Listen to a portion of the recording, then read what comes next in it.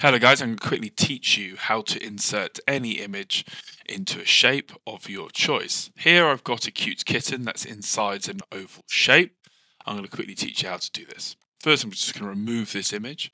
I'm going to click Insert, Pictures. I'm going to use pictures from this device because I have my cute kitten stored. I'm going to click Insert. It will then appear on your document. I'm going to left click my image and it will pop open at the top, picture format at the ribbon at the top. I'm going to go over to cropped. I'm going to click on the downward arrow. I'm going to click on crop to shape. And then I'm going to select the shape of my choice. In this case, I'm just going to click on the star at the bottom. You can pick whatever you want. And there you have it. It then puts the image inside of the shape.